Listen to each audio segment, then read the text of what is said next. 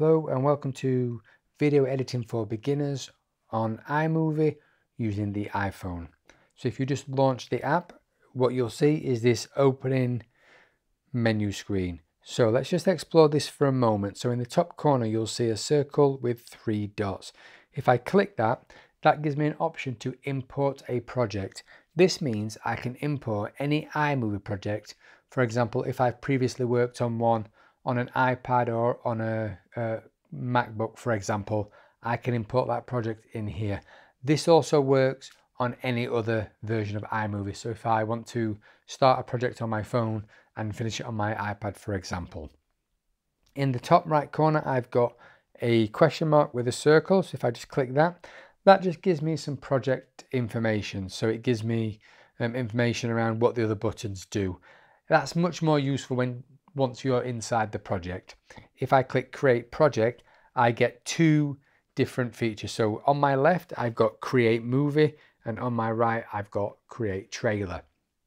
If I create a trailer, it gives me a pre-made composite that I can work within, and I just drag and drop and it cuts everything for me. If I create a movie, I have a little bit more control. So for today's tutorial, we're going to click create movie. So I'll click that now. And then I get this media importer screen. On the left, you'll notice this looks very familiar to your Photos app, and it uses the same file and naming structure because it's dragging that media from that folder. So if I go down, I've got moments, video, photos, and albums. And on the right hand side, I've got all my media based on the date it was recorded, as you can see. I'm going to click the videos tab because primarily we're working with videos. Again, I get another set of menus, but I'm just going to click all so you can see all of the media. So now I want to bring media into my file. If I click a clip, so let's click this clip here, I get a couple of options. I can either play the clip and I get this neat little pop out that shows me what the clip is. I can tick the clip and then click create movie, and that'll create a movie for me. Or I can adjust the clip by dragging the yellow handles to the side. So I'm just going to adjust that there, and I'm going to click create movie. So what that's done is that's created the template for my movie, and it's opened the iMovie app a little bit further. Again, the question mark is ticked, so it gives you a little bit of information. So if you're editing in this program and you get stuck, you can always use the question mark to navigate your way around. So we'll just close that for now. Let's just have a look at this interface. So in the center, we have my media player. So that's my clip that I've just imported. At the bottom, we have the timeline. And with my finger, if I just move from left to right, you'll see that that clip plays and goes in reverse. You'll also notice on the timeline, there's a white line. That's called the playhead. And wherever that is over the clip is what will play. Also, at the end of the clip, you'll notice 5.9 seconds. That's the duration of the clip. Let's just have another look around here and see what we've got. If I click the gear icon on the right, this brings out another menu structure, and I have a few more options. So at the top, we have project settings. So I can change the color. So we'll have this one in black and white for now. Just to note, if I click black and white, it will make all of the clips black and white. I can also change the theme. I'm going to keep my theme as modern. I can also add a theme soundtrack. So modern has its own soundtrack, but I don't want to do that for now. I'm going to click fade in from black, and that means my movie will fade in, fade out from black, it will fade out. So if I just click done, you'll notice now that in my media viewer, my clip is black and white, but on my timeline, it's referencing the original clip. Underneath the gear icon, I can click the back button, and that will undo everything I've just done. Now, iMovie doesn't have a forward button, so if I want to remake that change, I need to go back in and remake that change. Over on the left hand side, we have done. If I click done, that takes me out of the project. So that's referring to when I finished my film. If I click plus, that will import media. And when I click play, obviously, that will play my media.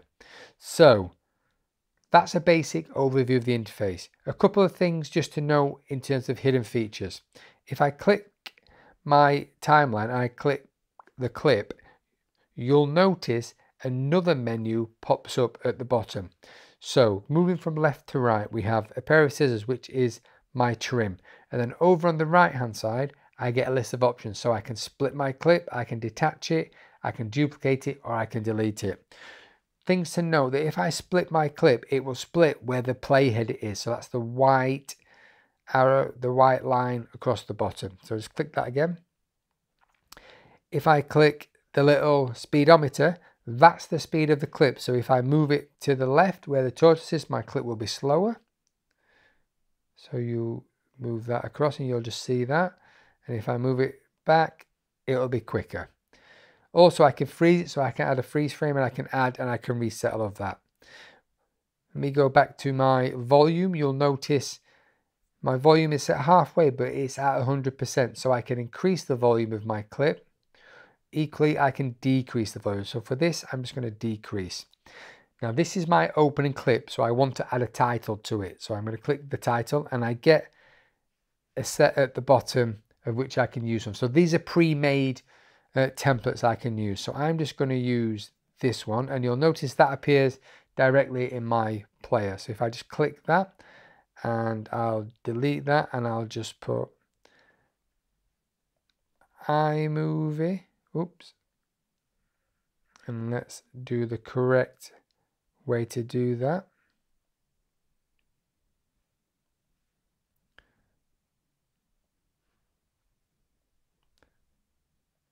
And then tutorial.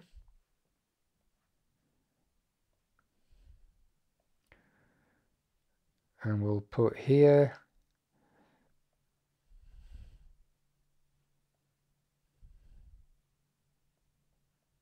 editing on the iPhone, and we'll do this in capitals. So what that does is you'll notice if the word is longer, it decreases the size. And I'll just click done. So that's my title done. Now I could also have it in the center or I could have it lower down. I'm going to keep mine in the center for now. And then I'm just going to click off there and that's done. I'm going to move my playhead to the end and I'm going to click import media. So I'm going to go back to my videos. I'm going to go back to all. And now I've got a full viewer dedicated to just my videos. So let me have a look. So we'll look at this one. And I'm not going to pay too much attention onto how I'm cutting it because the aid of this video is for you guys to get a sense of using iMovie and not for me to create the best film in the world. What you'll notice here though is there's an extra icon on my movie folder. So I've got my plus icon, which as we know brings it into the folder. I've got my play icon, which brings a pop out to play, but then I've also got 3 dots. So if I click those 3 dots, I get a series of other options. So I can import this clip as a cutaway, I can have it as a picture-in-picture, I can have it as a split screen, green or blue screen, or I can import the audio only. So for this, I'm just going to click split screen. Now it's given me an error warning here. Because my playhead is at the end of the clip, there is nothing for this to attach itself to. So if I just get rid of that and I cancel that and I move my playhead back like this and I click the plus button again and we'll just go for this clip and I'll just shorten that and I click this and I click split screen, it'll now know that it wants to be split screen. And again, as you'll notice with my, just play that with my titles, they cut across the whole media player. So I'm quite happy with that. I'm going to import some more footage. Now there is a way where you can import all this footage, but it will put it together on the timeline for you. I personally prefer to have a little bit more functionality, a little bit more control over the options that I bring in. So this one I'm just going to import straight away. Now what you'll notice is it's added a transition there for me and it's extended that split screen. So remember, it's still black and white because I changed that in my folder, in my theme template. But from here, now I might not necessarily want that to split screen. So I select the top clip and I just pull that to the edge there. And that now will go to that clip. What it's also done is it's taken away that transition. So that's no transition. So if I click that there, I get a couple of other options.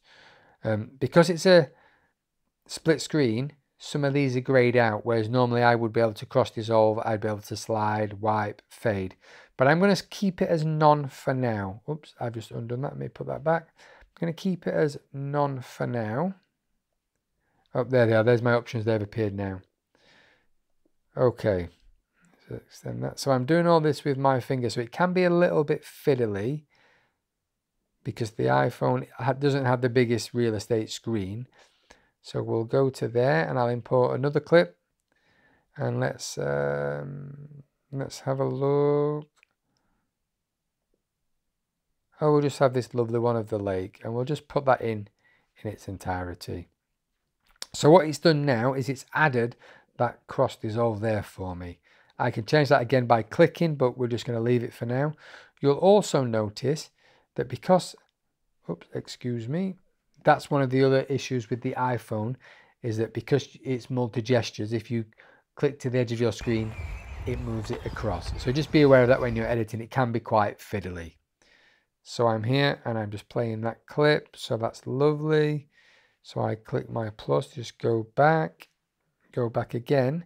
Now, what you'll notice that has appeared at the bottom is an audio tab. So iMovie has some built-in audio already within the apps. If I just click that, I can go for soundtracks. I can use my music, so I can use my music from my app in my iPhone, or I can use sound effects. So if I just click soundtrack, I get a list here of different soundtracks and the artists. So let's go for something. There, we'll go for Sweet. So that's downloading now. So that's there. And now it's downloaded. I could just click the plus, and that's instantly added it to my timeline. So to make that smaller, one thing to notice is it's clipped it to the duration of my clip. So it's there. So I don't have to trim the audio myself. It's already there for me.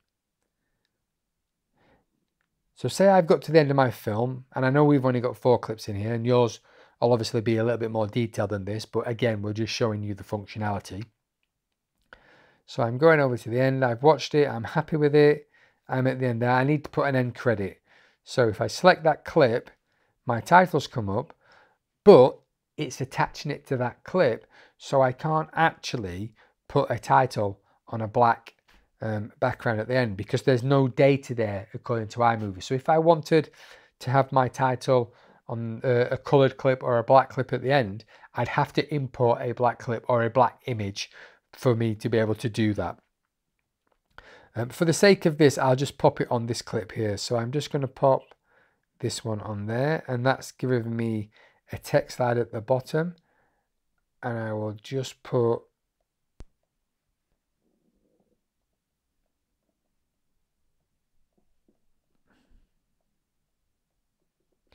thank you for watching, and that's done there, and that's attached it to that clip. So the other thing I wanted to show you is when we go back, I can also take photos myself. So I can allow iMovie to use my app, so we'll cancel that for now. I can also, if I go back there, I can record a voiceover. So if I just cancel that, and I'll bring my playhead back to the beginning, and I'll go back out there and I'll go voiceover, and I'll record. This is Wayne Sables using the voiceover record function in iMovie for the iPhone whilst creating the video editing guide for beginners using iMovie. And then I'll stop this here. So you'll also notice whilst I was recording, a red line was going across the screen. This is Wayne Sables. That's just the using the duration and the time voice-over it's record recording. So if I function just click review that,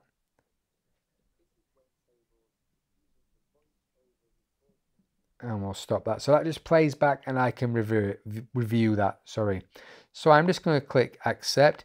So that has now created another track on my timeline, which is my voice recording and my music. So I'm happy with that. I'm going to click done. So what happens next? So I come to an extra page, which is just all about my movie. So it's titled it My Movie 3. And the reason it's done that is I've had a couple of test plays before doing this tutorial, and it just goes in sequential order. So if I just click that, I can rename that to iMovie tutorial and click done. I can also click edit, and that takes me back into the editing software where I can make any more changes or add any more footage. This is Wayne Sables using the voice. I've got my usual option at the bottom. I can play that and it opens up a new viewer and it plays the whole film. Just come out of there, or I can click my export options and I get my standard Apple export options here where I can go to social media or to my email or to WhatsApp. Or I can export the entire project, which is, again, if you remember at the beginning where we can import project, that's what I would do if I was going to go work on this on one of my other editing softwares such as iMovie for the iPad. But now I'm going to click Save Video. So then I get a list of options of how I want to save it, right from small right through to 4K. So for the purpose of this tutorial, I'm not going to do that. So I'll just cancel that and I'll just go back to projects. And then as soon as I open iMovie, you'll see iMovie tutorial or whatever you've called your film there. And that will just keep adding to depending how many films you've created. And they'll all appear in there unless you delete them. So that's a basic introduction to video editing on iMovie for iPhone with me, Wayne Sables. If you'd like me to do any more, please do let me know. You can reach out to me on my website at waynesablesproject.co.uk, or you can connect with me on social media at Wayne Sables. Also, please do check out my other tutorials, iMovie for iPad and DaVinci Resolve for beginners.